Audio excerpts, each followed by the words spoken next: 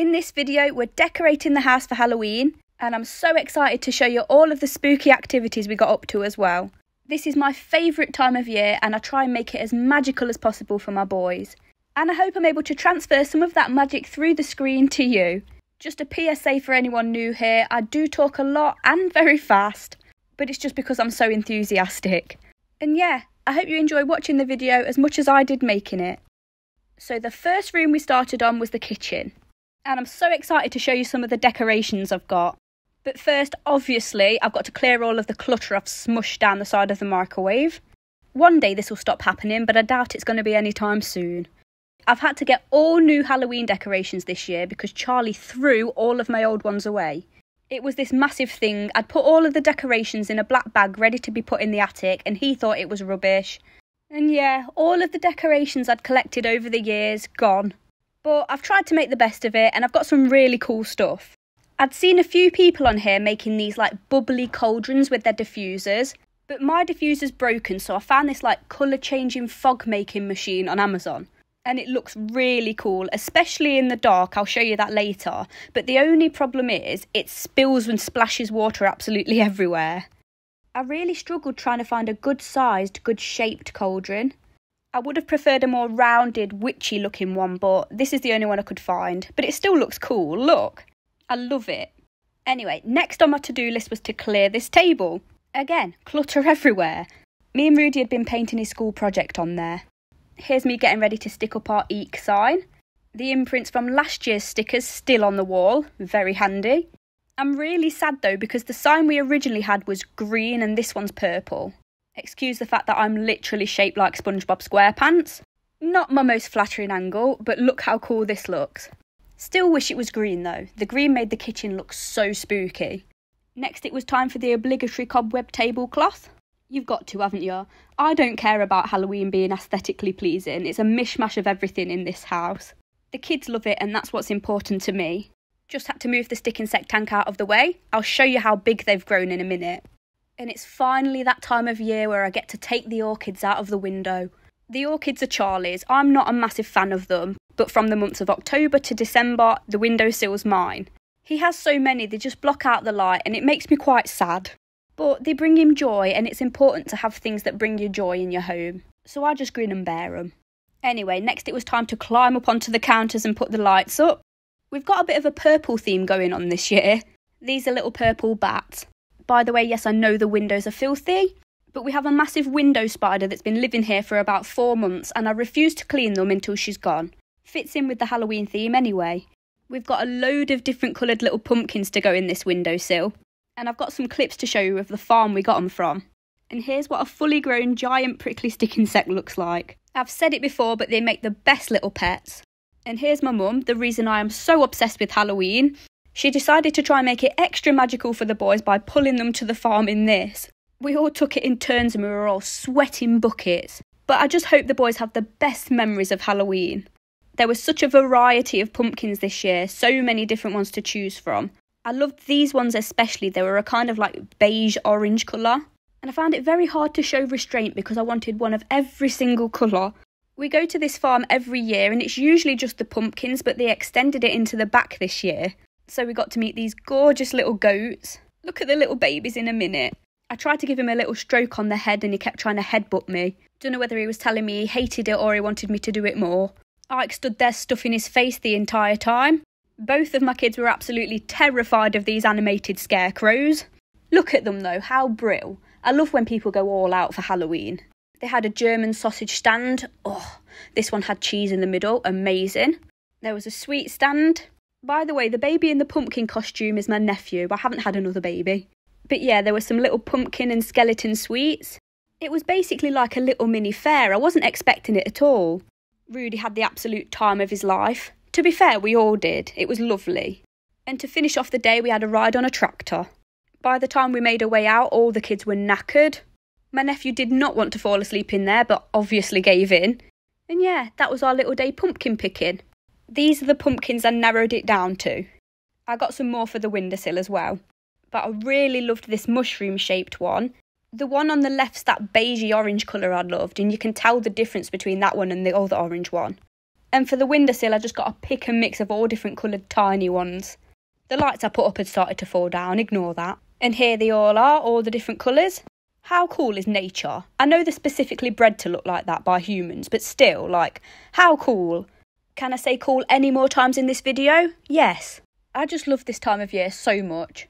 And now this is the best part of the video. Wait till you see what I've got to put on this fridge.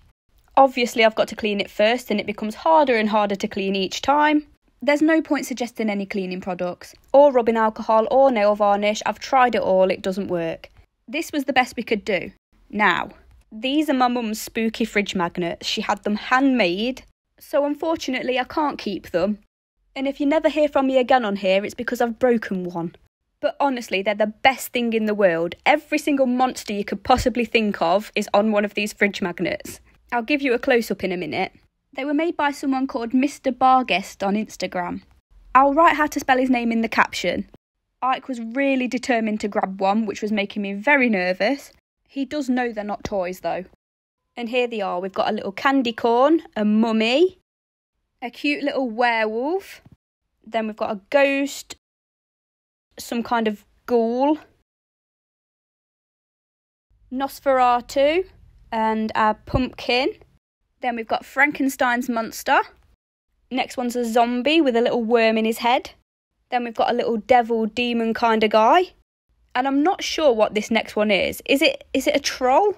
Next one's a skeleton, and his jaws are detachable magnet too. And then the last three are a witch, a cute little purple bat that goes perfectly with my kitchen theme. And then last but not least, another zombie. Aren't they just the best fridge magnets you've ever seen? Anyway, here's the little cauldron. And I couldn't get the camera to focus on what the eek sign looks like when the camera pans out, but you can imagine. And here's what the bats all look like lit up. Here's the garden spider as well, just in time.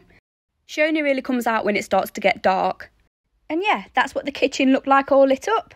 And then around a week later, that's when I started working on the bedroom. I usually do all of my decorating in one go. I like to try and get it all done and then surprise Rudy when he gets home from school. But it's very difficult when you've got a toddler running around into absolutely everything. He'd pretty much only just started walking this time last year, so it was a lot easier to get everything done in one go. This year I had to kind of psych myself up ready for the tantrums. Anyway, I bought this for the top of the bed. I thought it looked really creepy and it lights up as well. But it wasn't long enough, so next year I'm going to buy another one and it should look really good. This is my first year actually decorating the bedroom for Halloween. It's not something I ever really thought of doing before, but I'd seen these really cute pumpkin bed sheets at Asda, and I was like, why not? And they're so fluffy as well. Given the way the bedroom's laid out, I was a bit puzzled on what else to do apart from the garland and the spooky bed sheets. But then I thought, I've got it. Terrifying pictures above the bed. I say if you're going to go for Halloween, you might as well go for it. I know a lot of people probably find that really bizarre, but I was raised in a Halloween house and we don't see things like this as scary. It's all in good fun and what this time of year is all about. I'm going to show you a clip of the house I was raised in later on, but this time of year, Samhain, it's a pagan holiday. It's a big thing in my household. My mum always made such an effort for it when we were little. And even though I personally don't follow any religion, it's still a tradition I want to uphold in my own house. Because life's short, isn't it? And childhood's even shorter. And I want to take as many opportunities as I can to decorate and to celebrate and to give them these special memories. Even now, at 30, when this time of year comes around, I just feel this familiar, joyful energy wash over me. There's something about the smell of the cold air and the damp on the soil and the smell of bonfires and the way we all start gathering together. It just makes me happy in my soul. And that feeling carries on all the way into a new year. So this model skeleton here, it's been cluttering my house up for months because Rudy had convinced my mum to get it for him when they were out shopping one time. And I was like, right, I'm going to make use of this and wrap some lights around it and add to the coziness of the room. Anyone who's been watching the channel for a while knows that I've been trying to declutter and get rid of things, and then my mum just comes home with a full-size skeleton. Whatever. Anyway, later that evening, I went to visit my friends. The four of us have been friends since we were children, and we rarely get to spend time all together anymore. And look what my friend Grace put together. I turned up early, So I helped out by removing the cheese from the packets. Took full credit for it. She gave me the wrong house number because she's moved house recently. So I'm knocking on the door of this random man. He opens the door all red-faced and angry, and I'm like, is Glenn there? That's her boyfriend, and I don't know why I chose to ask about him rather than her, because it looked like I was trying to meet up with some lad and I'd got given the wrong address. So that was funny and a little bit embarrassing because I was in my pyjamas. But yeah, we watched one of my all-time favourite movies, Practical Magic. And look at this beautiful little autumn altar that Grace had made. So cute. I just wish adulthood wasn't so busy and we get to spend more time with the people we love. Anyway, a few days later we visited the place we visit every year in October, Cato's Farm. Let me just show you how the boys were dressed. It's so cute. Just letting you know there's some flashing lights coming up soon for anybody who has sensitivities. But yeah, originally, maybe even like 5 years ago, this farm was just a farm for pumpkin picking, and it's grown so big. The first thing we did was go into a maze, and Ike decided to eat some of the sweet corn. Not even half an hour in and Rudy was crying because it had started to rain, and my mum was mocking me because I almost fell over. But basically, in this maze they'd scattered around loads of animatronic dinosaurs. It was really cool. Not according to my nephew though. Oh dear. But as I was saying about Cato's Farm, it's grown so big now that people come from all over the country to visit the Halloween farm. They also do strawberry picking and they have a firework display, and it's just great. All of the pumpkins in the pumpkin picking field had pretty much been annihilated at this point though. Then we took the boys into this giant inflatable room. This video does not do it justice as to how big this actually was. The boys were absolutely loving their lives. The only downside was adults couldn't go in because I would have absolutely loved to have gone down one of those slides. Look, well jealous. There were a number of different activities that you had to get tickets for, so for a lot of the time we wandered around just climbing on hay bales and eating donuts. Flashing lights coming up again now because there was a lot of fairground rides. I don't know what constitutes dangerous flashing lights, so I'm just giving you warning whenever a slight flashing light comes up. Then the next thing we did was go for a spooky Halloween tea. And they'd made all these little Frankenstein and pumpkin and witchy little puddings. They were so cute. Even the drink had giant gummy worms in it. And they'd made these egg mayo sandwiches and dyed the egg green, which, although it did look very cool, put me off because I kept imagining that I could taste the food colouring.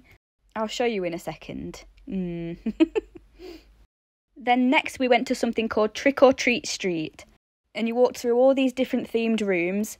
And a lot of them had doors in where the kids could go and knock, and then an actor dressed as some kind of spooky character had come out and give them sweets.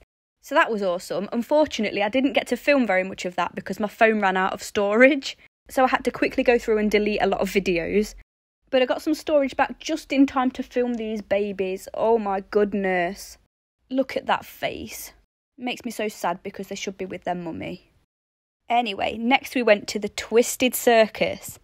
And my mum was very smug because she'd been the day prior and she told us that this was really unimpressive. Which turned out to be a complete lie because it was absolutely amazing. There were aerial acrobats, fire artists, escape artists. That was scary to watch. And there was even stunt motorbikes. It was just amazing. And then after that we walked around the fair as it was getting dark. I love walking through fairgrounds at night because it reminds me of the Lost Boys. That's another one I love to watch at Halloween, Lost Boys. It's just so nostalgic and atmospheric. Anyway, the boys had one more go on the rides and then it was time to go home. And then just a few days ago, I got to work on the last room I was decorating in the house. And this is why you'll probably be seeing this video at the end of October, maybe early November. I do apologise, I wanted to post it earlier, but yeah. Just had to have a quick hoover because the floors get very messy very fast in this house. And then Ike was up to his usual tricks of blocking the hoover. So I managed to convince him to do it together. It's a lot more time consuming this way, but it's modelling life skills, isn't it? I want to encourage my boys to help out, especially when they're showing an interest in it. So, for this room, I usually have some green eyeball lights that I twist all around the banister, but, as I said earlier, Charlie threw away all the decorations, but I managed to find some new ones, put the batteries in, and it started smoking. So I guess the positive is it happened as soon as I put the batteries in and not later down the line. But it's a real shame because they were such fab little lights. Never mind, eh? I had these cobweb lights to attach to the window, but I just thought, why not put them on the stairs? It always feels like something's missing if there isn't lights on the stairs. Anyway, next I switched out the boring cushions for the Halloween cushions. I got these from Asda as well. Thank you, colleague discount. I did want to get a throw as well for the settee, but honestly, I have spent way too much money this month. And that's just trying to rebuild even half of the collection I originally had. Ah well, I'll just have to keep trying to add to it year by year.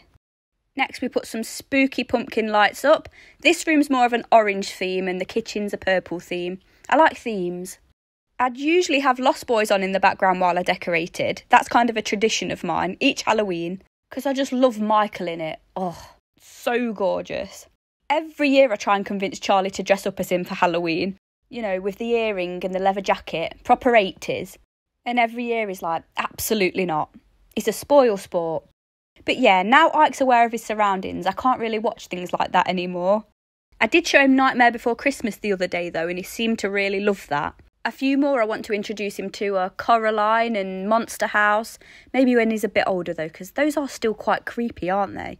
Anyway, here we're filling up our trick-or-treat bowl. Did the packets stay in the bowl? Did they heck? So that's been moved back into the kitchen. And now let me show you what the room looked like at night time, all lit up. Nice and cosy. I would have preferred more light on the banister, but it is what it is.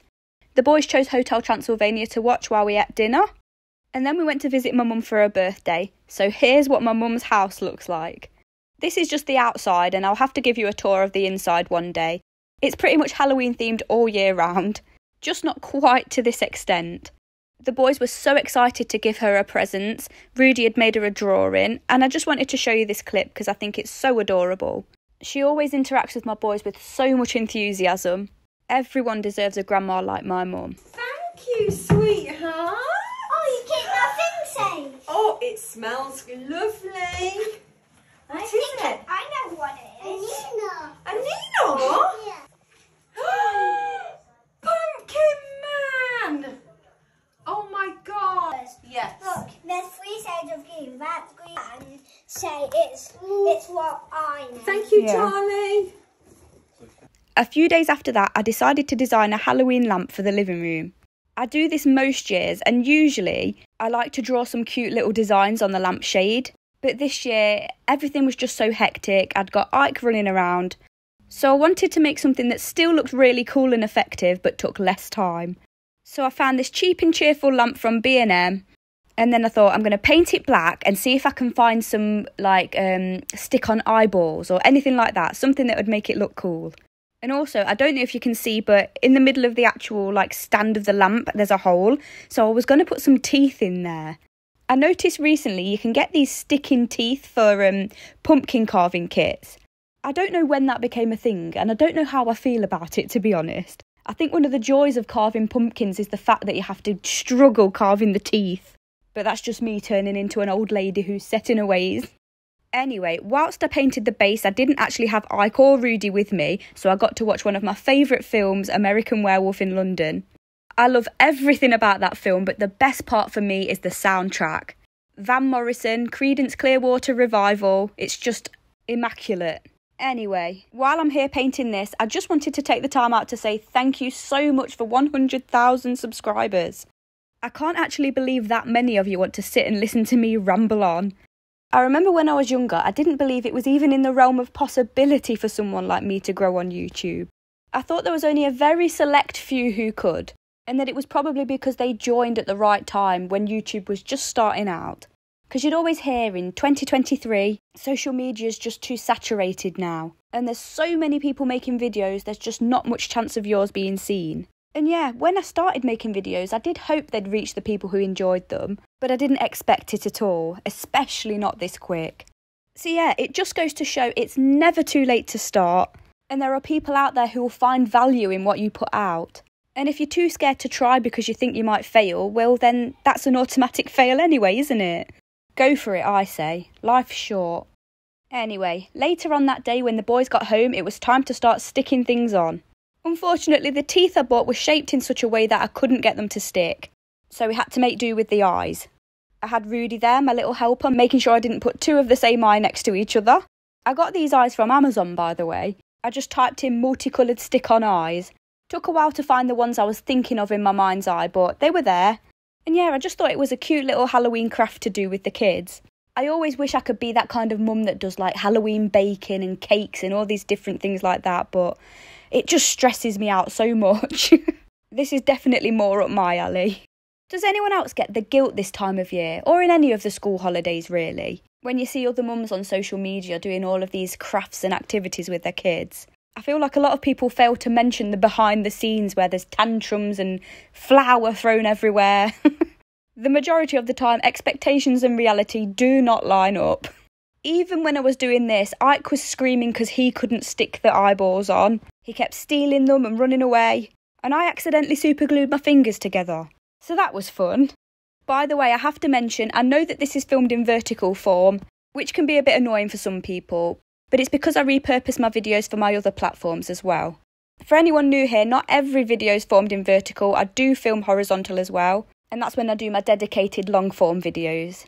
Anyway, let me show you how the lamp turned out. I am proper chuffed with this, especially the coverage of the black paint. I think it looks awesome. It's just a shame we couldn't stick the teeth in as well. I'll show you what it looks like switched on. What do you think? I'm very happy with that. And now I'm going to show you the last spooky activity we did this month. We started going to this last year, so this is our second year going to Cork Abbey's open air cinema for Halloween. Last year they played Hocus Pocus, and this year, as you can probably tell, it was Ghostbusters. And we all dressed for the part. For those of you that don't know Cork Abbey, it's an old stately home and it has this massive grounds. So we all gathered in the dark with our blow-up chairs and our blankets. They had food stands there, so we got some burgers and hot dogs. And when I tell you it was freezing, it was freezing. As the evening progressed, even when I had my hoodie on, I was absolutely shivering. But it was such a lovely cosy night, and I'm always grateful for any opportunity I get to spend with my family. That was a bowl of apple crumble and custard. But yeah, in times like this, I think it's so important to remember just how privileged we are to be able to spend time with our loved ones, and to have the freedom to go out and to go to events like this. It makes me think of a quote I've seen circulating a lot recently. If you're able to tuck a healthy child into a warm bed in a safe home, then you've won the lottery of life. Anyway, that's the end of today's video, and I really hope you enjoyed watching.